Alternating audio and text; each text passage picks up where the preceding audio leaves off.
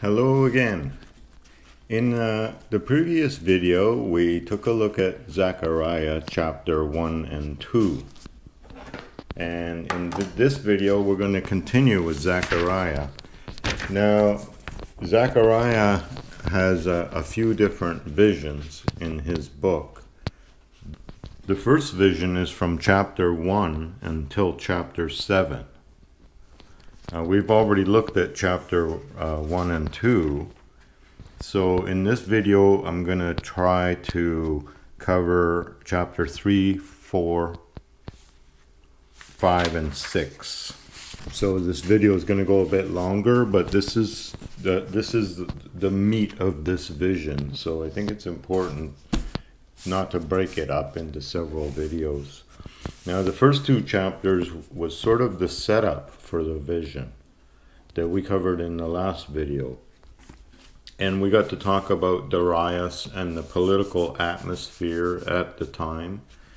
And we got to discuss some of the symbols like the horses and the horns, and how God was jealous over Zion because the Persians were bringing peace to the earth, and you can bet Satan had something to do with this, and it was bringing a peace, but not the peace that God has in mind.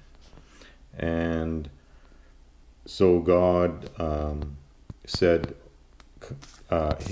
first of all, he called his people out of the daughter of Babylon to come to the daughter of Zion, because God is raised up out of his holy habitation, and Zion is being rebuilt, and he's calling his people out of Babylon.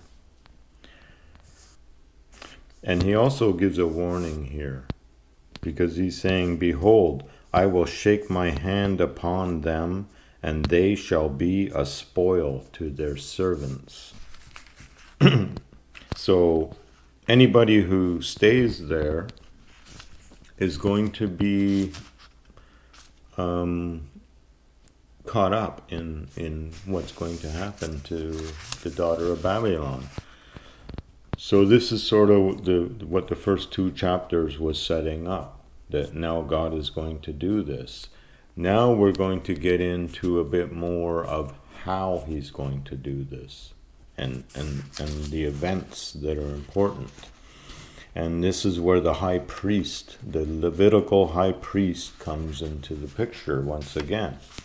And as we know, the builder and the governor of Jerusalem is named Zerubbabel, and the high priest is named Joshua, or Jeshua, or Jesus. It's all the same name. Starting in chapter 3, "And he showed me Joshua the high priest standing before the angel of the Lord, and Satan standing at his right hand to resist him." So now we're looking at Joshua the high priest standing before the angel of the Lord. Now he's standing as the high priest, and Satan is resisting him. So what is Satan saying to resist him? He's saying he's a sinner. He's not clean. He can't be the high priest.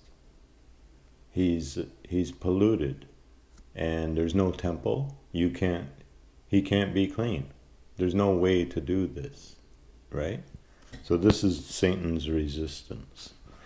"And the Lord said to Satan, The Lord rebuke thee, O Satan, even the Lord that has chosen Jerusalem rebuke thee."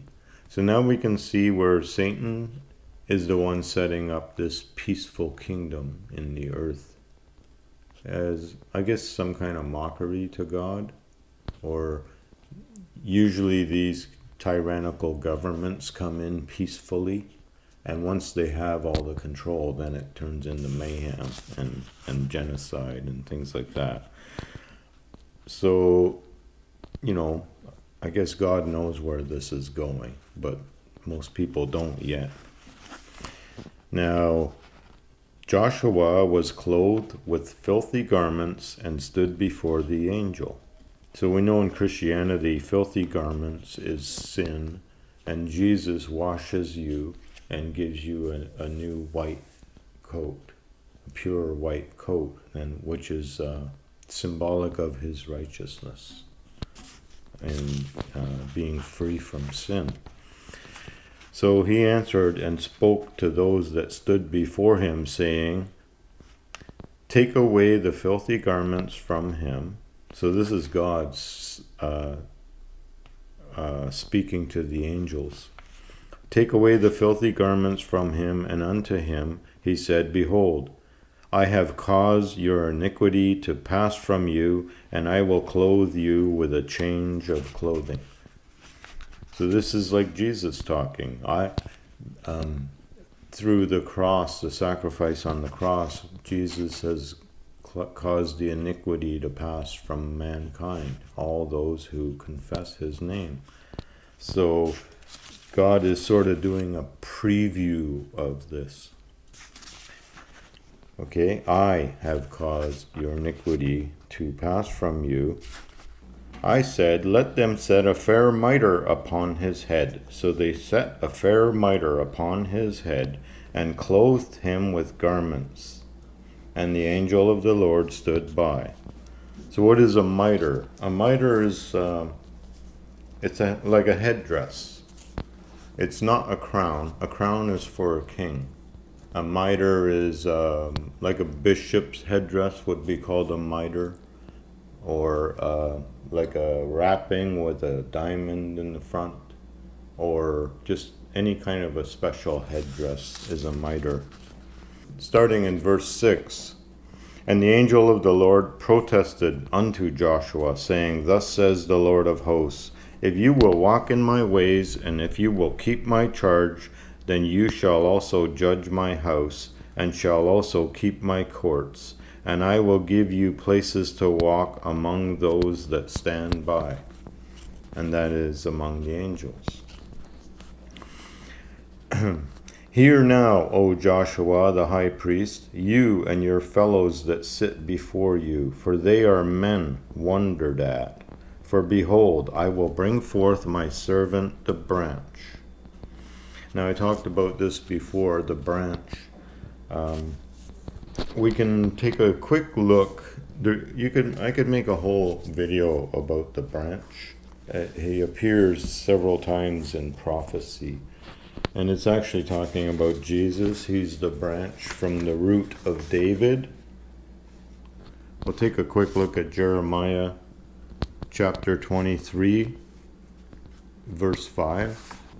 Behold, the days come, says the Lord, that I will raise unto David a righteous branch, and a king shall reign and prosper, and shall execute judgment and justice in the earth. So that's the righteous branch, the Messiah. It's talking about Jesus. And also, Jeremiah 33:15. We'll take a quick look at that. There are several occurrences of the branch in Isaiah and in other prophecies. But just to get an idea of who the branch is. Jeremiah 33:15. In those days and at that time I will cause the branch of righteousness to grow up unto David, and he shall execute judgment and righteousness in the land. So this is the son of David that will sit on the throne forever, as we have studied several times already. That was God's promise to David. So, back to Zechariah chapter 3, verse 8.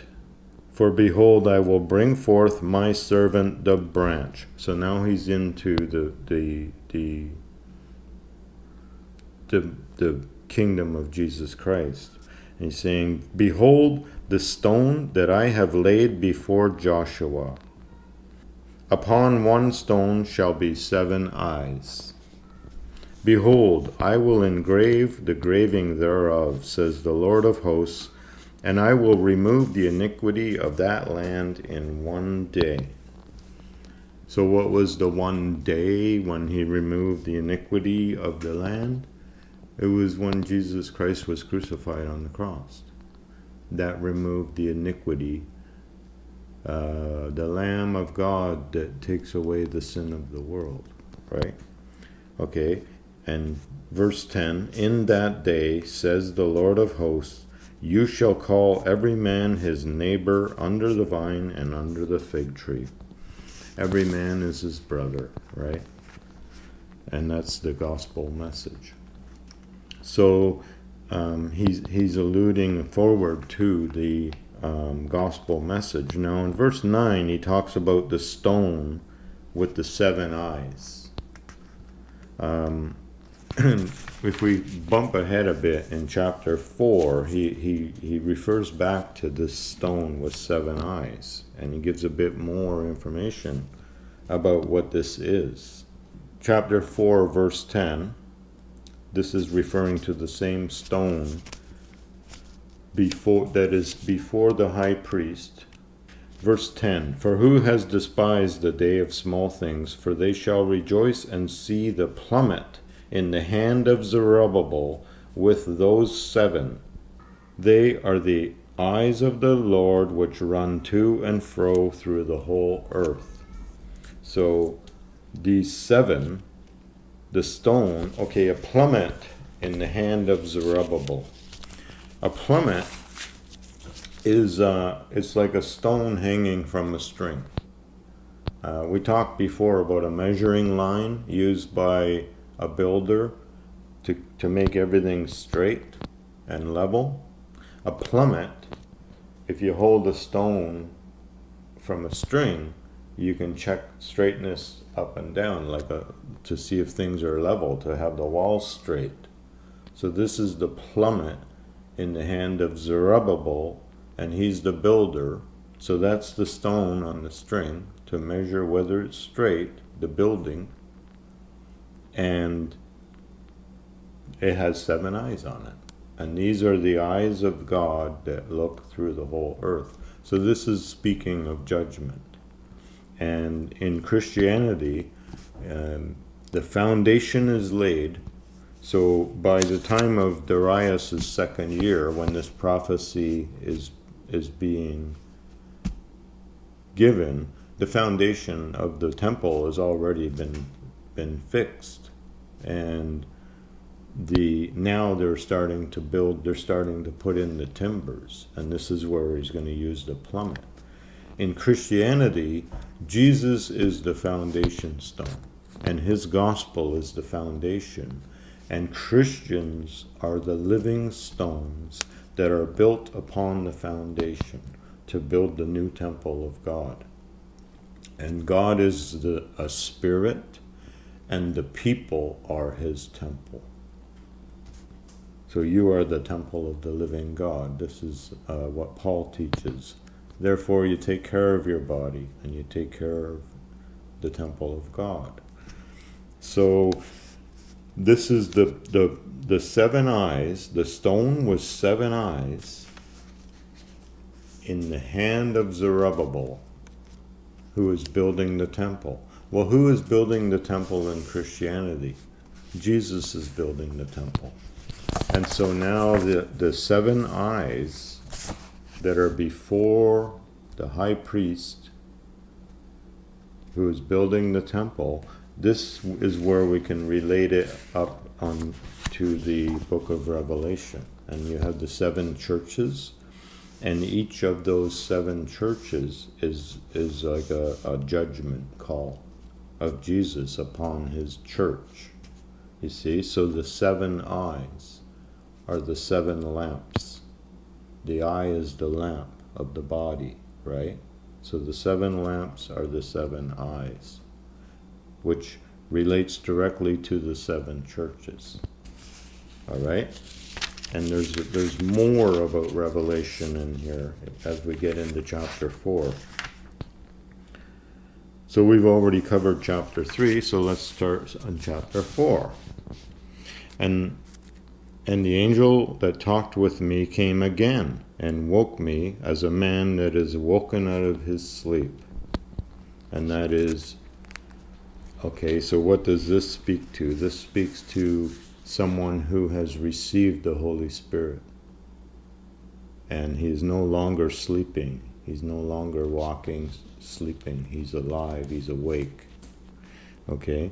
And he said to me, "What do you see?" And I said, "I have looked, and behold, a candlestick all of gold with a bowl upon the top of it, and his 7 lamps on top, and 7 pipes to the 7 lamps which were on top of it, and 2 olive trees by it, one on the right side of the bowl, and the other on the left side." And I answered and spoke to the angel that talked with me, saying, "What are these, my Lord?" And the angel that talked with me answered and said to me, "Do you not know what these are?" And I said, "No, my Lord." And he answered and spoke to me, saying, "This is the word of the Lord to Zerubbabel, saying, Not by might, nor by power, but by my Spirit, says the Lord of hosts." So this is by, that Jesus didn't come with an army to take over the world. He came with the Spirit of God. So this is how God is going to build his kingdom to take over the world, with his Spirit, right? "Who are you, O great mountain?" A mountain is a big problem, or a kingdom, or something that has to be overcome. So, who are you? So he's referring to Persia at this time, but you could classify it as, even now, any government, any entity that is against the kingdom of God. "Who are you, O great mountain? Before Zerubbabel you shall become a plain, and he shall bring forth the headstone with shoutings, crying, Grace unto it." So there shall be a great celebration at the laying of the headstone of this temple. And that was at the time of Christ. There was a great celebration. "Moreover, the word of the Lord came to me, saying, The hands of Zerubbabel have laid the foundation of this house. His hands shall also finish it. And you shall know that the Lord of hosts has sent me to you." So now we're looking at Zerubbabel is also a forerunner of Jesus Christ. Jesus took on many offices, probably every office, but he's took on the office of high priest. He's now taken on the office as the builder of the temple. So he laid the foundation at his crucifixion, and he laid down the gospel, and now he is the builder of people who confess his name, become a part of his kingdom, and he builds them into a holy temple who hold his Spirit. Right? Okay. Starting in verse 10.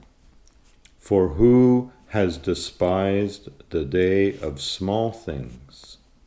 So these things happening way back in the past of this second temple being rebuilt, I suppose he's talking, that's the day of small things. That's only a symbol of what is coming, right? "For who has despised the day of small things? For they shall rejoice and see the plummet in the hand of Zerubbabel with those 7. They are the eyes of the Lord which run to and fro through the whole earth." Then I answered and said to him, "What are these 2 olive trees upon the right side of the candlestick and upon the left side of the candlestick?" And I answered again and said to him, "What are these 2 olive branches which through the 2 golden pipes empty the golden oil out of themselves?" So it seems like the Jews have a candlestick called the menorah, and that's a copy of the candlestick that was in the temple as one of the main articles of furniture in the temple. And the candlestick is like one base. It goes up like this, and it has 7 candles. Yeah, I'm sure everybody's seen that. And this is the 7 candlesticks he's talking about. And in this vision, there's an olive tree on each side of it and two bowls at the top. And the olive oil is coming out of the trees and flowing into the bowls. And the candles are being burned. They're burning olive oil. And he answered me, and he said, "Do you not know what these are?" And I said, "No, my Lord." And then he said, "These are the two anointed ones that stand by the Lord of the whole earth." The two anointed ones. Well, we can go back to Revelation again. Revelation chapter 11. The two witnesses. "And there was given to me a reed like a rod, and the angel stood, saying, Rise and measure the temple of God, and the altar, and them that worship in it." So we're talking about the temple is the people who are the living stones built upon upon the foundation, which is Jesus, right? Okay. "Rise and measure the temple of God and the altar," okay? "But the court which is without the temple, leave it out, measure it not, for it is given to the Gentiles, and the holy city they shall tread underfoot 42 months, which is 1260 days, which is 3.5 years. This is a time period which is an extremely important time period in prophecy. "These are the two olive trees and the two candlesticks standing before the God of the earth. And if any man hurts them, fire proceeds out of their mouth, and devours their enemies. And if any man will hurt them, he must in this manner be killed." So, "These have power to shut heaven, that it rain not in the days of their prophecy, and have power over the waters to turn them to blood, and to smite the earth with all plagues as often as they will. And when they have finished their testimony, the beast that ascends out of the bottomless pit shall make war against them, and overcome them, and kill them." So this is, pretty famous prophecy about the two witnesses. And this is the sixth trumpet. In Revelation, there's 7 seals, and he undoes the 7 seals of this scroll that he receives from the throne of God, Jesus, who is the Lamb of God. And the 7th seal is 7 trumpets. And the 7th trumpet is 7 vials of plagues. So this is the 6th trumpet, the two witnesses. This will be a whole different study to look at the two witnesses in Revelation. But these two candles, this candlestick with the 7 lamps being fed from the 2 trees that are giving the oil.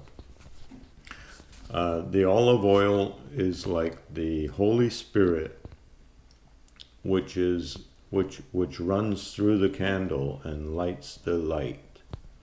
And the light is the lamp of the eyes, and it's the light of the world. In the world, the gospel is the light of the world. So this is talking about, by my Spirit, the world will be overcome. So these are the two anointed ones. Okay, so what are the anointed ones? Messiah. These are the two messiahs. These 2 trees that are feeding the oil into the lamps are the 2 messiahs that stand before the God of the whole earth. So what are the 2 messiahs? Well, we just looked at one messiah as Joshua, the high priest, who has been purified from sin and given a mitre on his head.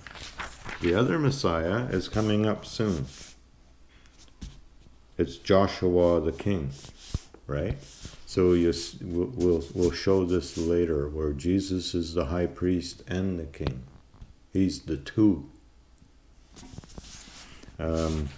Now, whether Revelation makes something more out of that, we will see later. But this is the basic understanding of the 2 olive trees. And the one candlestick with 7 lamps, and the 2 olive trees feeding the oil. The oil is the Spirit of God. And anointed ones, they're anointed with oil.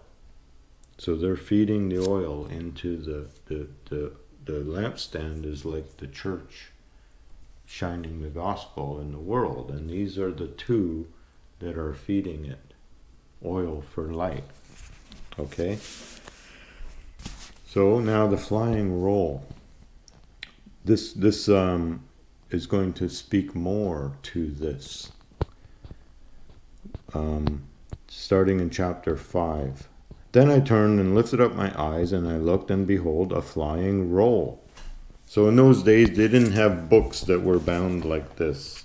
They would write it on one long sheet, and it would be rolled up. It would be either papyrus made from Egypt, or it could be leather, like sheepskin leather. And they would just make these long rolls, and it would be rolled up, and that was a book. So he said, okay, what see you? And I said, a flying roll. The length is 20 cubits, and the breadth 10 cubits. And he said to me, this is the curse that goes over the face of the whole earth. For everyone that steals shall be cut off on one side according to it, and everyone that swears shall be cut off on that side according to it. This book is a curse that goes over the whole earth and condemns everybody. And no matter what you do, on one side you're either lying or you're breaking an oath. If you break an oath, then if you don't break an oath, you're lying. You know, it's a paradox. So what is this paradox? What is this scroll? This is the law of Jesus, the gospel of Jesus. If we look at the law coming from the mouth of Jesus, and we could do a whole other video on this too, but I'll give some examples here. Okay? Let's look at some of the New Testament. I'm going to put a bookmark here. Some of the New Testament. John chapter 3. You know, the verse that's so famous, John 3:16. Everyone loves that verse, John 3:16. For God so loved the world that he gave his only begotten Son, so that whosoever believes in him shall not perish but have everlasting life. And we're going to continue a little bit. We're going to look at 3:16 to 21.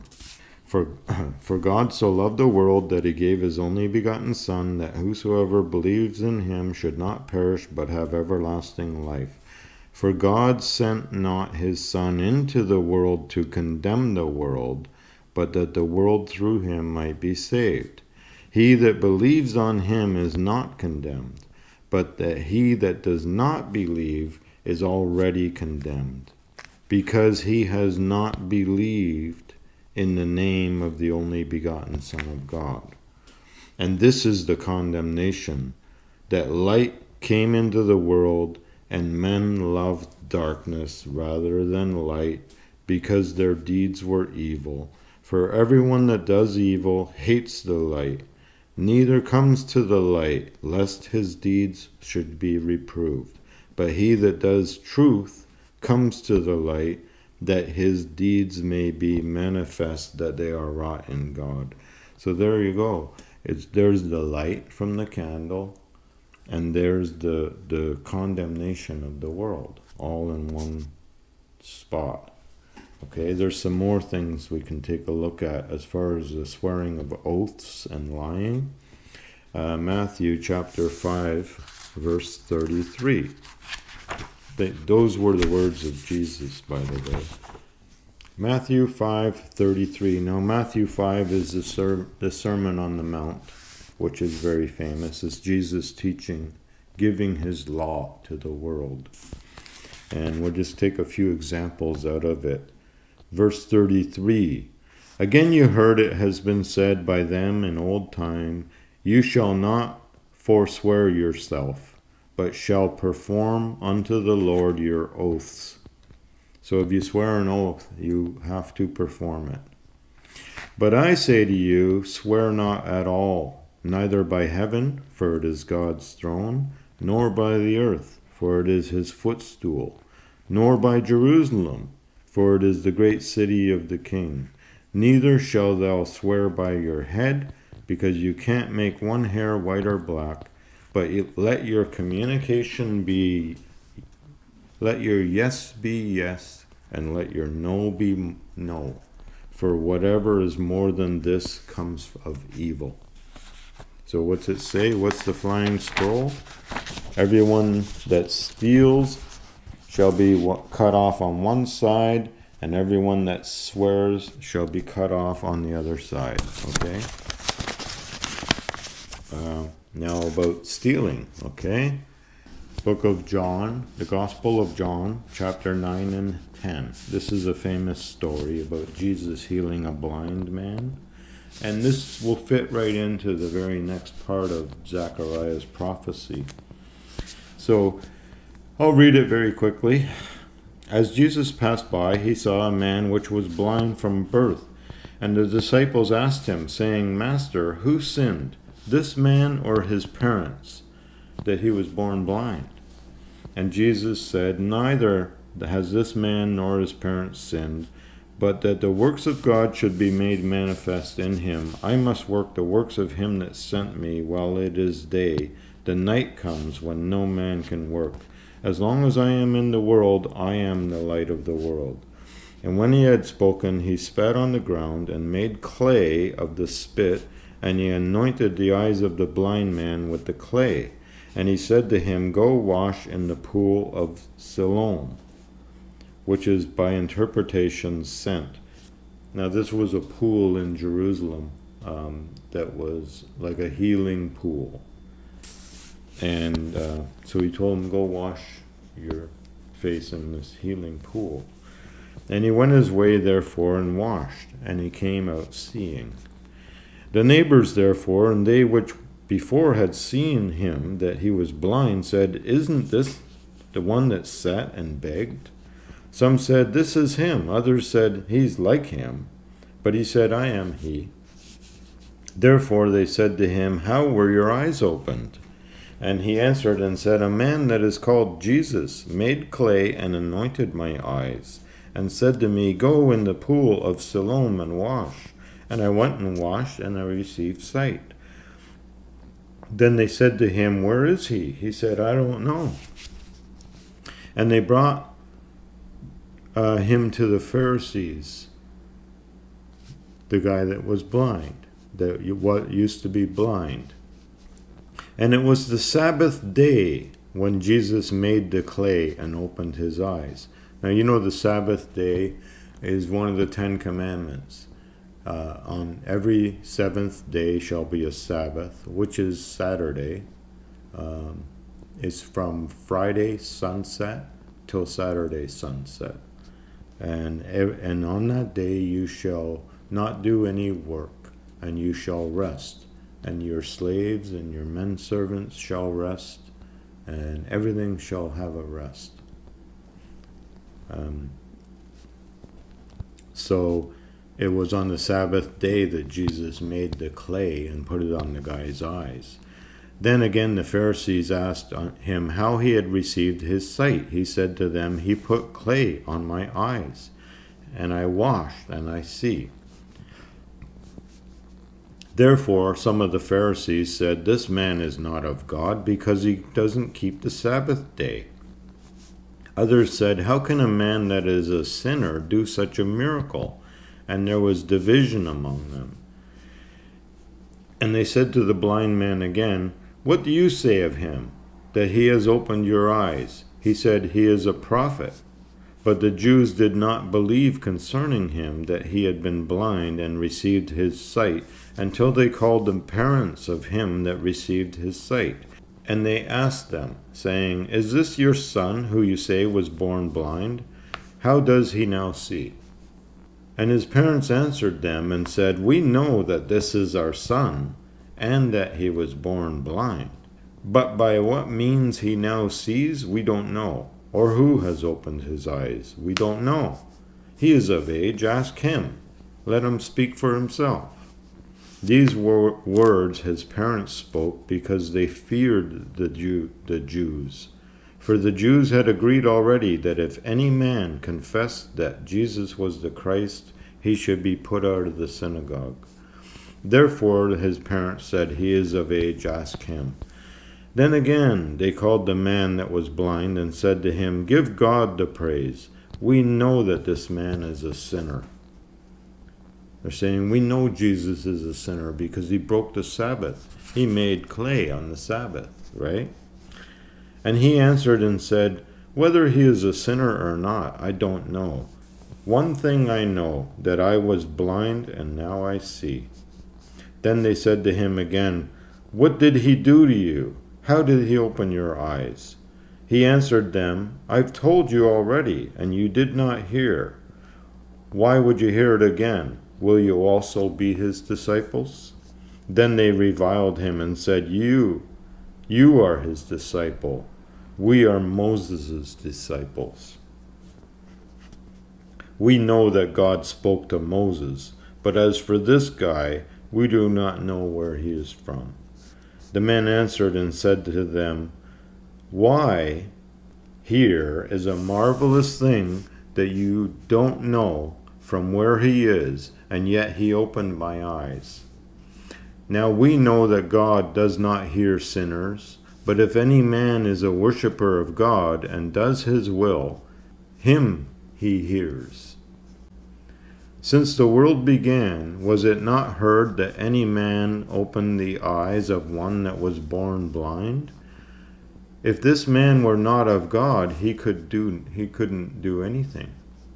They answered and said to him, You were altogether born in sin, and do you teach us? And they cast him out, because they believed that he was born blind because of sin. That's like the apostles were asking Jesus, right? And Jesus heard that they had cast him out, and when he found him, he said to him, Do you believe on the Son of God? And he answered and said, Who is he, Lord, that I might believe in him? And Jesus said to him, You have both seen him, and it is he that talks with you. And he said, Lord, I believe. And he worshipped him. And Jesus said, For judgment I came into this world, that they which don't see might see, and that they which see might be made blind. And some of the Pharisees which were with him heard those words, and said to him, Are we blind also? And Jesus said to them, If you were blind, you would have no sin. But now you say, We see, therefore your sin remains.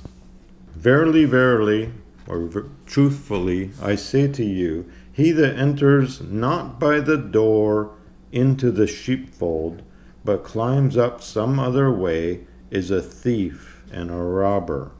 But he that enters by the door is the shepherd of the sheep. To him the porter opens, and the sheep hear his voice, and he calls his own sheep by name and leads them out. And when he puts forth his own sheep, he goes before them, and the sheep follow him, for they know his voice. And a stranger they will not follow, but will flee from him, for they don't know the voice of the strangers. And this parable Jesus spoke to them, but they did not understand what things they were which he spoke to them. Then Jesus said to them again, he said, Truthfully I say to you, I am the door of the sheep. All that ever came before me are thieves and robbers, but the sheep did not hear them. I am the door. By me, if any man enters in, he shall be saved, and shall go in and out and find pasture. The thief comes not but to steal, to kill, and destroy. I came that they might have life, and that they might have it more abundantly. I am the good shepherd, and the good shepherd gives his life for the sheep. But he that is a hireling, or a hired servant, and not the shepherd, doesn't own the sheep. And when he sees the wolf coming, and he leaves the sheep and flees, and the wolf catches them and scatters the sheep. The hired servant flees because he is a hired servant. He doesn't care for the sheep. I am the good shepherd, and know my sheep, and I am known by mine. As the Father knows me, even so I know the Father, and I lay down my life for the sheep. And the other sheep I have, which are not of this fold, them also I must bring. That's talking about the Gentiles that came later on after his crucifixion. And they shall hear my voice, and there shall be one fold and one shepherd. And this is the joining together of Ephraim and Judah into one stick, right? Therefore does my Father love me, because I lay down my life that I might take it again. No man takes it from me, but I lay it down myself. I have the power to lay it down, and I have the power to take it again. This commandment I have received from my Father. And there was division therefore again among the Jews for these sayings. And many of them said, He has a devil and is mad. Why do you hear him? Others said, These are not the words of him that has a devil. Can a devil open the eyes of the blind? Okay, so we can go on, but we sort of get it now about the thief, right? The thief is someone who comes to have righteousness before God without Jesus Christ. It cannot be done. So this is what's speaking to this curse that goes over the whole world, which come out of the mouth of Christ. The curse of anyone who swears an oath. On one side, you can't swear an oath. You can't keep an oath. And if you think you're swearing an oath, you are a liar and a thief, right? So that's the flying scroll. Now, in contrast to the flying scroll, we have this woman in a basket in chapter 5. So what is the woman in a basket? The angel that talked with me went forth and said to me, Lift up your eyes and see, what is this that goes forth? And I said, What is it? And he said, This is a basket that goes forth, an ephah. That's a measuring basket. It was an Egyptian measurement. It was a certain basket of a certain size that was used to measure grain. So an ephah was a measurement of grain, right? Okay, this is an ephah that goes forth. And moreover, he said, this is their resemblance through all the earth. Okay, this is their gospel, right? So first he talked about the flying scroll. That's my gospel. Now he's saying this is their gospel. Okay? Because an ephah, the measurement of wheat, remember Jesus said we are the wheat, right? The harvest of the wheat. And Christians are the harvest. So this is a measurement, it speaks to judgment. And he's saying, okay, this is their judgment. Now I'm going to show you what their judgment is, okay? And behold, there was lifted up a talent of lead, and this was a woman that sits in the midst of the basket. So it's a woman, which is a church, right? It's the wife of God. This is their church, okay? And lead, there's some references in Scripture I'll just give you if you want to look them up. Ezekiel chapter 22, verse 18, okay? Lead is the dross from silver. So there's a principle where God says, I will refine you like silver in the fire of affliction. So when you go through troubles in your life and affliction, you are being refined, like by God. He's refining you. He's making you into a better person. And it's being refined like fine silver or fine gold. So when you refine the metal, you melt it in a pot and you mix, typically they probably mix salt with it. It's a chemical reaction that occurs, and it will separate the pure silver from the other stuff. And the other stuff that gets separated out is mostly lead. So lead is the dross. It's what's taken out of the silver to make it fine silver. Okay? So the basket, their measuring basket, has the lead lid. Okay? And he opened the basket, and there's the woman sitting there, and he said, "This is wickedness." And he cast it into the middle of the basket, and he cast the weight of lead upon the mouth of it. So there's the church in the basket, and the lead, the dross. You see, so he refined his church. The people that came out of Babylon are the silver. They came back to Zion, to become the daughter of Zion. The ones that stayed in Babylon, they are the daughter of Babylon. Okay? And I lifted up my eyes and looked, and behold, there came out 2 women, and the wind was in their wings, for they had wings like the wings of a stork, and they lifted up the basket between heaven and earth. And I said now between heaven and earth is between mankind and God. Okay, this wicked woman is between mankind and God. Okay, and I said to the angel that talked with me, "Where do these bear the basket?" And he said to me, "To build it a house in the land of Shinar, and it shall be established and set there upon her own base." So this is in Babylon. The land of Shinar is southern Mesopotamia. Sumer. It's the land of Sumer. Okay?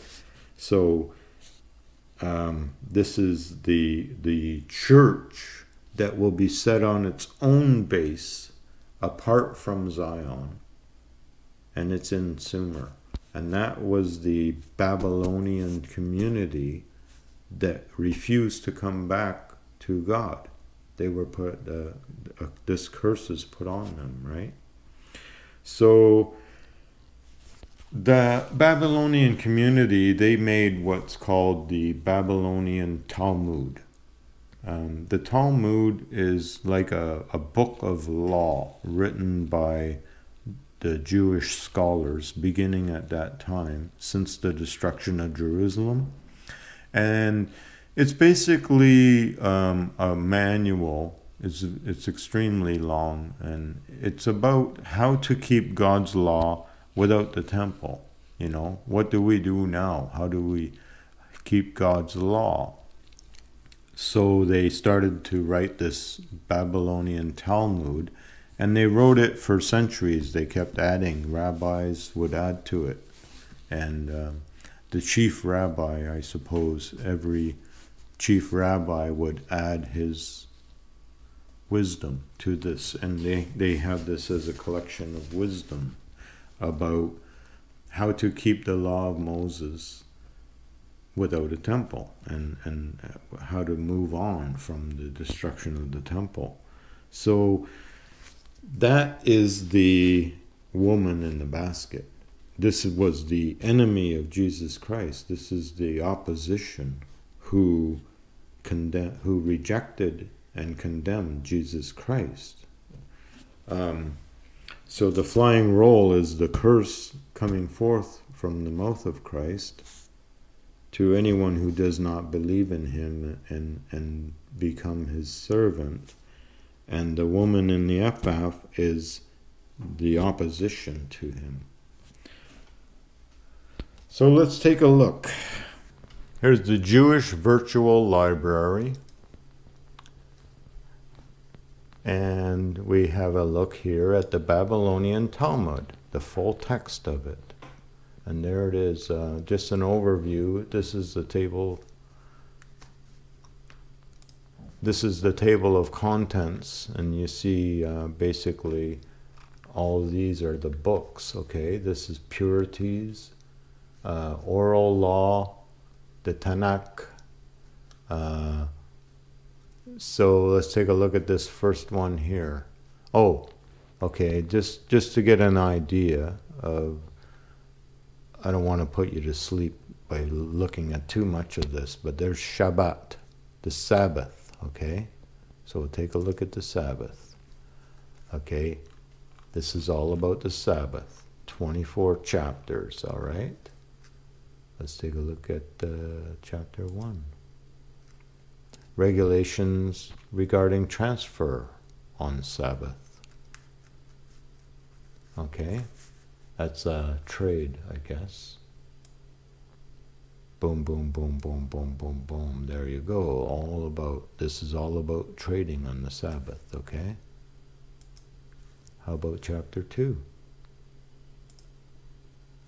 Regulations concerning Sabbath and Chanukah light. Where was this table of contents I saw before? Regulations regarding transfer on Sabbath. Regulations concerning Sabbath and Hanukkah light. Let's just take a quick look here. Go down. This is all about Sabbath, okay? Throwing from one ground into another. Building, plowing on the Sabbath. Weaving, tearing, hunting on the Sabbath. Catching of reptiles, animals, and birds. Tying and untying knots on the Sabbath. It just goes on and on and on. Every single little thing. Sabbath while traveling. A man who is overtaken by dusk on the eve of the Sabbath while traveling, and concerning feeding cattle. Waiting for the close of the Sabbath and attending to a corpse. Clearing off of crumbs from the table on the Sabbath. This is just like how deep this law goes. This is the law that these Pharisees were following on here.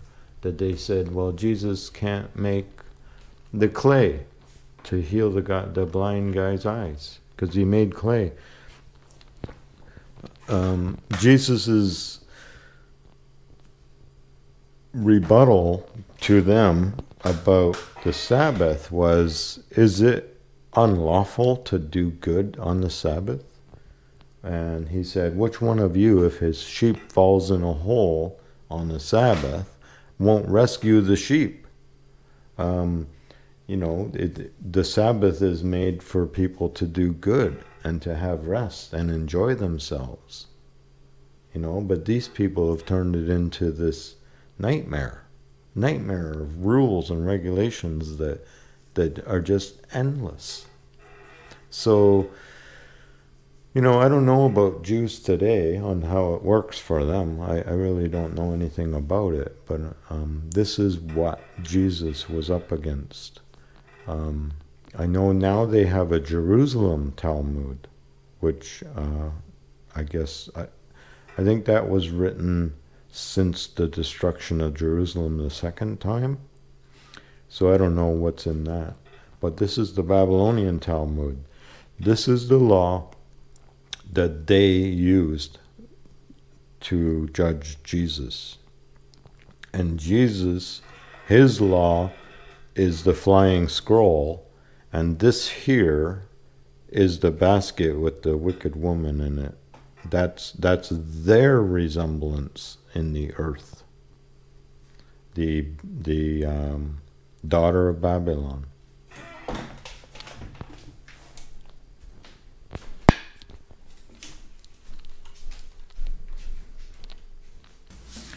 So that concludes chapter 5. So let's take a quick look at chapter 6. We have to get through chapter 6.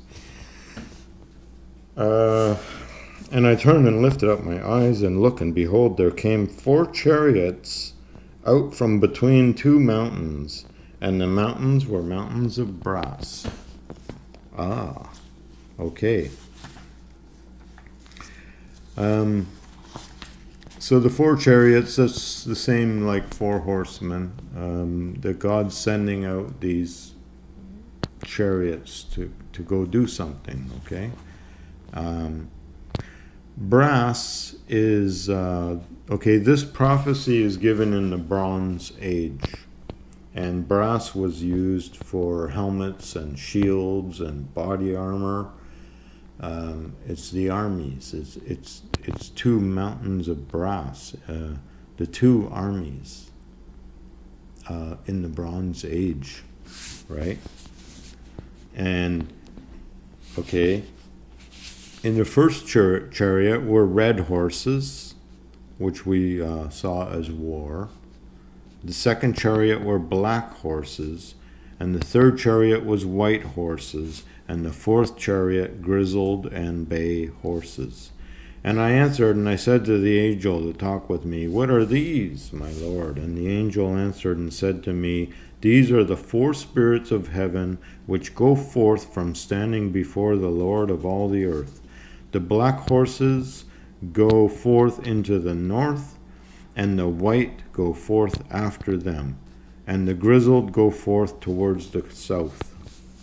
And the bay went forth and sought to go, that they might walk to and fro through the earth. And he said, Get you hence, and walk to and fro through the earth. So they walked to and fro through the earth.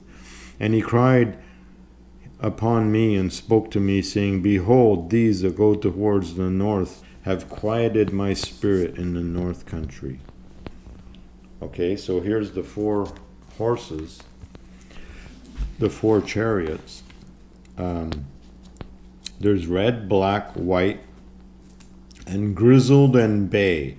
Bay is like a ginger-colored horse.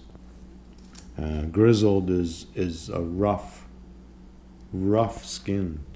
A rough surface. So it's like a rough surface, and it's like a ginger horse. Okay? So now the black horses went to the north country. So what's black represent? Well, we go back to the book of Revelation, the 4 horses. Chapter 6, and verse 5, When he opened the 3rd seal, I heard a 3rd beast say, Come and see, and behold, a black horse. And he that sat on him had a pair of balances in his hand. And I heard a voice in the midst of the 4 beasts say, A measure of wheat for a penny, and 3 measures of barley for a penny. And see thou hurt not the oil in the wine. Okay? So this has got to do with this rider on the black horse. Okay, it's not a penny. That's an English translation. It was actually a denarius. In the time of Christ, they used a denarius. But it's the same thing. Like, it's the same price. Okay, what the idea here is, a measure, that's the ephath, right? The measuring basket to measure grain. Okay, so a basket, 1 basket a week for 1 basket of wheat for a penny, or 3 baskets of barley for a penny. So he's got this scale, a weigh scale, like it's the one with that goes heavy on one side or heavy on the other. That's how they would weigh things. So on one side of the scale is 1 basket of wheat, and on the other side of the scale is 3 baskets of barley. Okay? So that he's weighing, the 3 baskets are equal to a penny, and the wheat is equal to a penny. Right? So he's measuring this to say, okay, these are of equal weight, because they're both worth a penny? So let's take a look. The weight of wheat and the weight of barley. How does that work? Are they actually even? Is wheat 3 times the weight of barley? Okay, here we got Ray Glenn Commodities Incorporated, okay? Now, what's the weight of barley? How many pounds a bushel? Barley is 48 pounds a bushel, okay? What's the weight of wheat? That's buckwheat's a bit different. Rye, wheat, 60 pounds. 60 pounds of wheat per bushel. So wheat is 60 pounds, barley is 48 pounds per bushel. So 3 bushels of barley is not equal to 1 bushel of wheat. 3 times 48.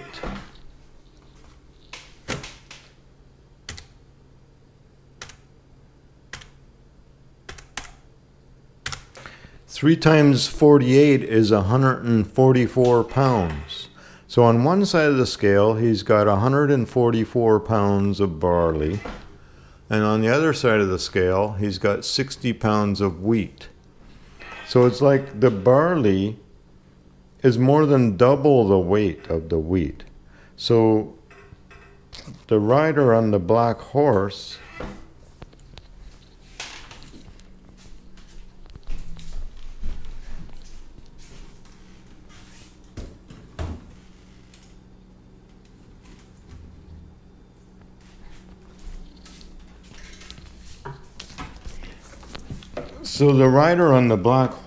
is showing corruption.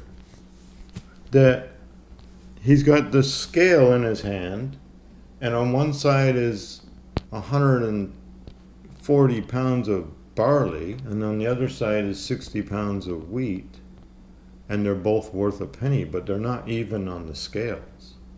So this is speaking about corruption in trade, right? So the black horse represents corruption, okay?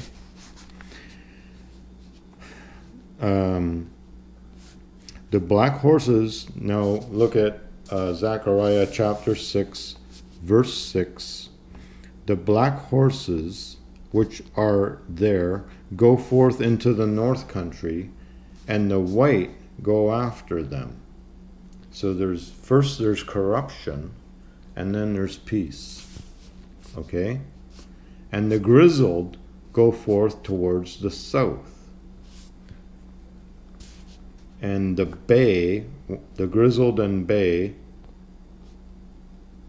and the bay went forth. The bay are the ginger horses. They went forth and sought to go that they might walk to and fro through the earth. So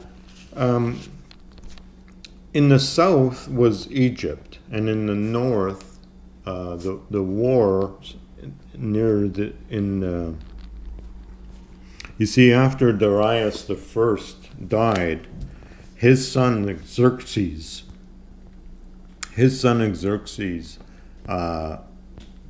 started the greatest battle in history against Greece, okay? And this is where we have the famous Greco-Persian wars that went on, starting there. Now, Egypt in the south, they were always revolting and being put down, and revolting and put down. That's the basic history. So that to me is sort of the grizzled horse. It's a rough surface, right? Nothing smooth about it. Egypt were always put under control, but every chance they got, they revolted, and they had to keep being. It kept going back and forth. The political power, and in the north, the last king of Persia was Darius the Third, And he was conquered by Alexander the Great of Greece. And Darius III, by the time of his kingship, Persia was so corrupt that Alexander the Great was welcomed as a liberator from corruption.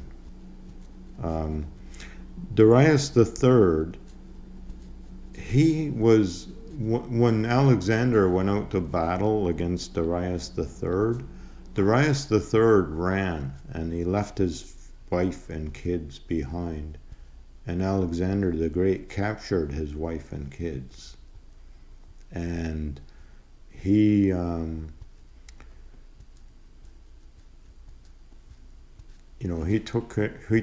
Alexander took care of them out of respect. But that was a great embarrassment to Darius III. And I think it shows the level of corruption. So if you look at the history, you'll see in the North Country, which is around Syria up into Afghanistan would have been northern Persia. But it was in Syria where the main battles began taking place. And it was just very corrupt. Persia ended with great corruption. So in the north was the black horse, and in the south was the grizzled horse. Okay. So this is speaking of the four chariots and between the mountains of brass. So these are brass armies, right? And this is speaking of the wars that are coming, the Greco-Persian wars, and in the south, the constant problems with Egypt. So these are the forces coming against Persia. Okay, now.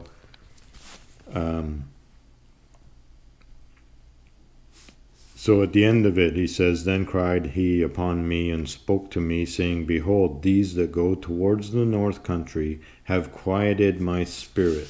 In the north country, because remember, he was jealous that they were bringing in so much peace, but it was a peace under lies and under false gods, and it was not leading to anything good. So he's saying, okay, these wars now are quieted my spirit. This is the way it really happens in Satan's kingdom, right? We'll look at Daniel later. Daniel also speaks of struggles in Persia between the angels.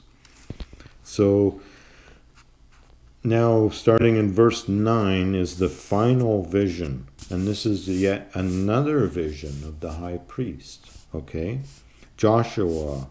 And the word of the Lord came to me, saying, Take them of the captivity, even Heldai of Tobijah, and Jediah, which are come from Babylon, and come the same day, and go into the house of Josiah the son of Zephaniah, and take silver and gold, and make crowns, and set them upon the head of Joshua, the high priest. So this is again Jesus, the high priest. So he's saying, okay, now I looked up these names of these people. Tobijah, we'll look at this out. We'll talk about the names after. These names up here, they're people that came from the captivity, and they're different families. Some of them are more significant than others, okay? So he said, okay, now go take the crowns and put these crowns, these are 4 crowns of gold, and put them on the head of the high priest, okay? And speak to him, saying, Thus speaks the Lord of hosts, saying, Behold, the man whose name is the branch, Jesus, right? And he shall grow up out of his place, and he shall build the temple of the Lord. Okay? So now he's showing a crowned high priest with a crown of a king, and calling him the branch that shall build the temple of the Lord. Okay? Even he shall build the temple of the Lord, and he shall bear the glory, and shall sit and rule upon his throne, and he shall be a priest upon his throne, and the counsel of peace shall be between them both. Who both? Between the priest and the king. Okay? And the crowns shall be to Halem, and Tobijah, and Jedaiah, and Hen, the son of Zephaniah, for a memorial in the temple of the Lord. Now, the significant one here is Tobijah, because Tobijah was one of the Samaritans that was against trying to stop the building of the temple. He was one of the leaders of this stopping of the building. And he was also kicked out of the priesthood because he was polluted. His blood was polluted, and he rebelled, right? And Jedaiah was a priest of the house of Joshua. He was another one who the crown represents. Some of these other ones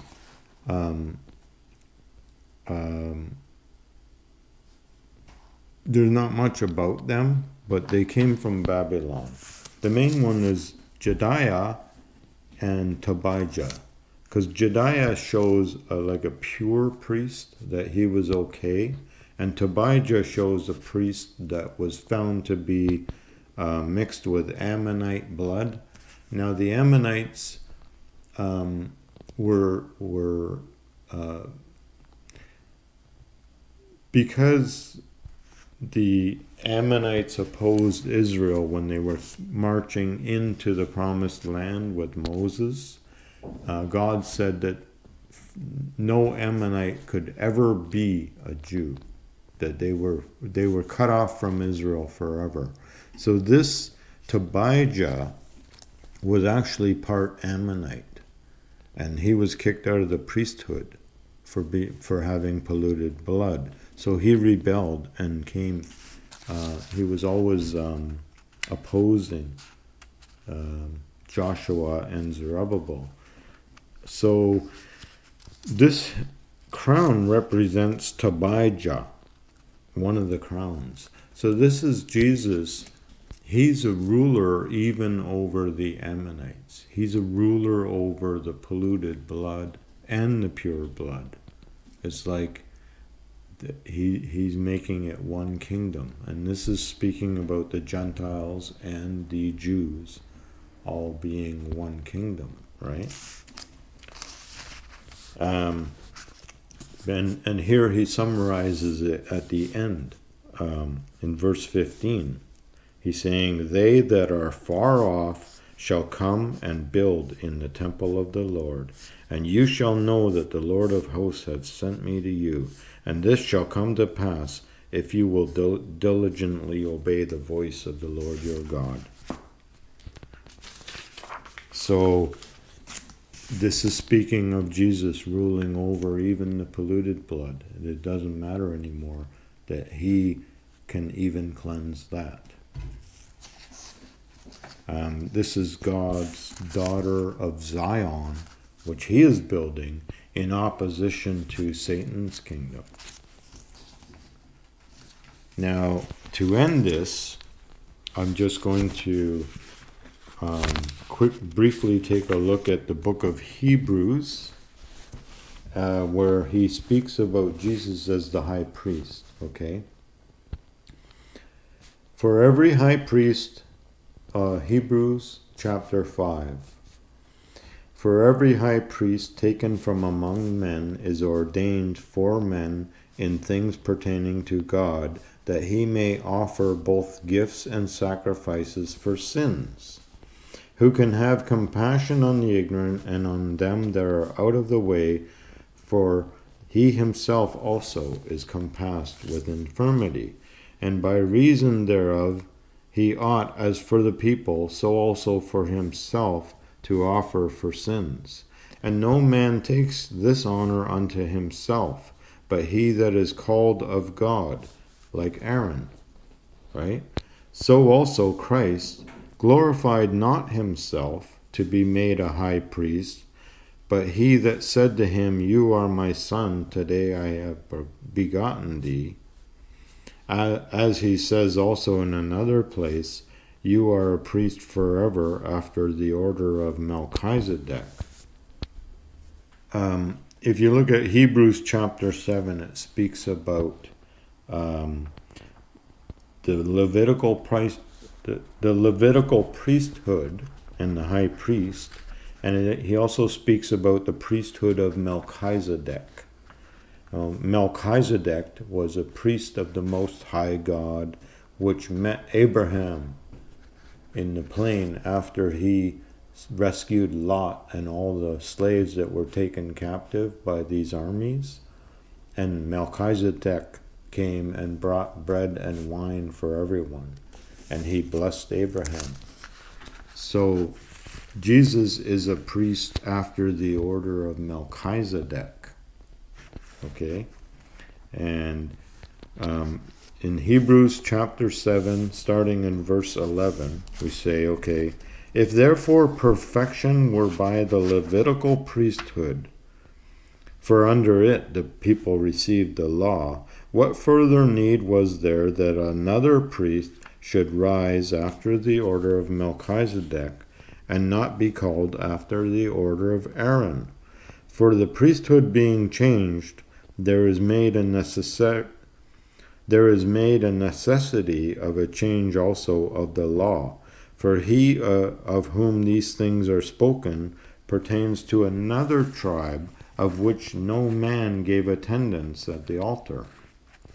For it is evident that our Lord sprang out of Judah, of which tribe Moses spoke nothing concerning priesthood. And it is yet far more evident that after the similitude of Melchizedek there arises another priest, who is made not after the law of a carnal commandment, but after the power of an endless life. For he testifies, and this is speaking about Psalms 110, where David's psalm, he says, You are a priest forever after the order of Melchizedek. So David is saying that this ruler would be a priest forever under the order of Melchizedek. Okay, so carrying on with Hebrews, for there is verily a disannulling of the commandment going before, for the weakness and unprofitableness of it. For the law made nothing perfect, but the bringing in of a better hope did, by which we draw near to God. And inasmuch as not without an oath he was made the priest. For these priests were made without an oath, but this is with an oath, by him that said to him, in Psalm 110, The Lord swore and will not repent, You are a priest forever after the order of Melchizedek.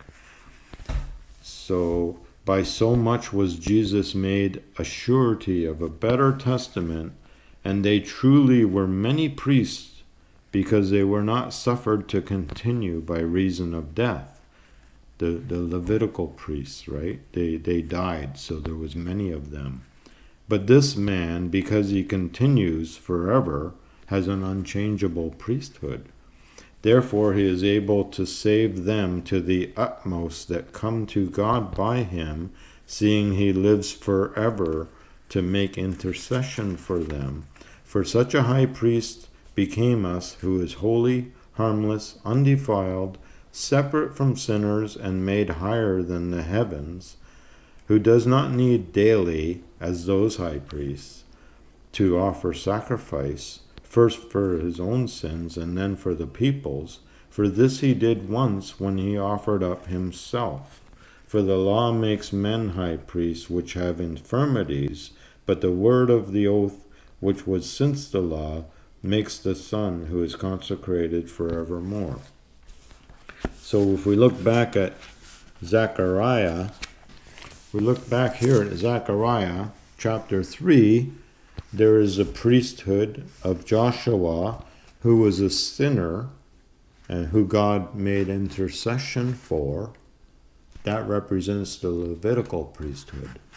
And then if we look at chapter 6, we see again the high priest who is crowned and who is not cleansed from sin. So this represents the priesthood of Melchizedek, right? So between these two priesthoods that are mentioned by Zechariah, there's a vision of the two olive trees feeding the candlestick. So these two priesthoods are the olive trees, and the flying roll and the wicked woman in the basket. This is the woman in the basket is reckoned with the Levitical priesthood, which ended, and the flying roll is reckoned with the priesthood of Melchizedek, which goes on forever. So this is sort of a key to understanding how God is going to make Zion the kingdom of peace in the earth. So hopefully, it's pretty deep stuff and pretty complicated, but hopefully I gave you enough information that sort of helps to get through this, to understand this a bit better.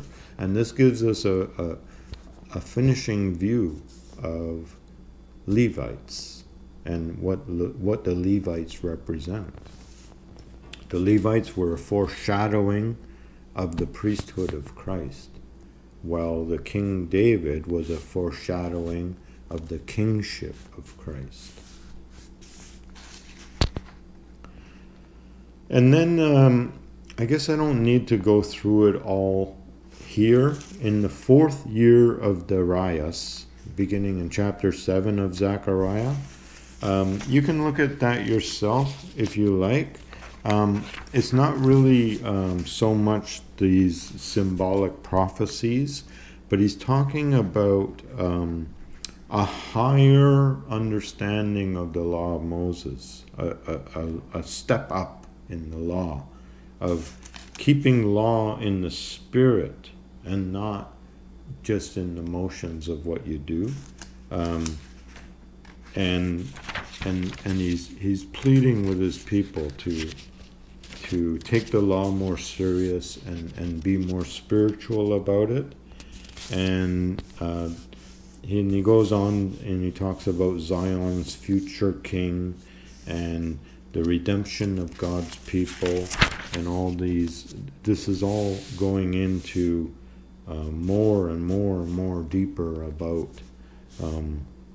the other prophecies, that carry on. Whoa, what happened? My battery died. Well, I think I've said just about everything I needed to. I'll just update a few things that I missed in here. In Zechariah chapter 3, when we were talking about the Levitical priesthood and the first high priest that Satan stood up to oppose, God said, "Is this not a brand plucked from the fire?"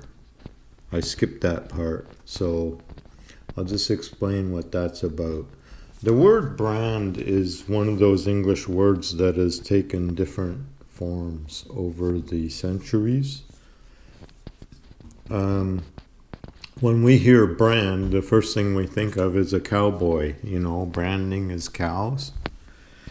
It sort of came from the original brand. The original word brand during the time of the King James translation was just a metal rod used in the fire to move logs around. It was in the cowboy times that the brand took on the meaning of branding a cow. And then in modern times, the word brand takes on the meaning of like a corporation's brand, which is related to the cow, right? So in the King James Version, it's simply talking about a poker, like like a metal rod used to move the logs in the fire.